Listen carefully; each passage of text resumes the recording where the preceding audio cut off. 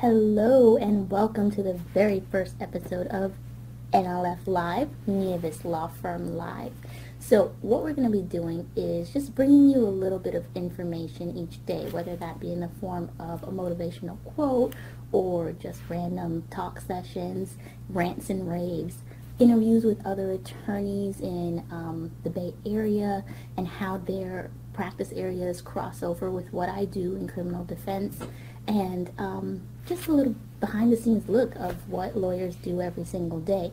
One of the things, as you can see on the background in my computer, is today I wanted to talk about this quote: "We must accept finite disappointment but never lose infinite hope," by Martin Luther King Jr. And I thought it was fitting because for those of you who follow my social media posts, you may have noticed that we have posted a Martin Luther King quote every Monday this month, not only because his birthday just passed, but mainly because we want to celebrate who he was as a person. I guess he's my Man Crush Monday. Who he was as a person, what he did, and what he stood for, and the awesome insight that he gave all of us.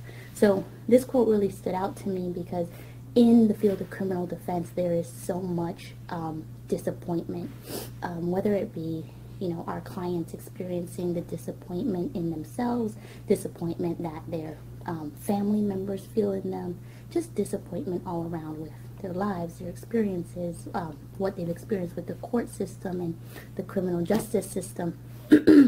And I think what's important about this quote is just learning to accept the fact that there are things that are beyond your control, but what we can control is how we respond to those things. And for instance, not losing hope for the future, not losing hope that you can change, not losing hope that this has not destroyed the rest of your life, not being defined by the mistakes that you make, and taking these experiences and allowing them to empower you and encourage others, motivate you to do better. And our job here is to get other people to see that you aren't defined by that one mistake or the mistakes that you've made in the past, but that you can actually see a better future for yourself, just like I see a better future for you.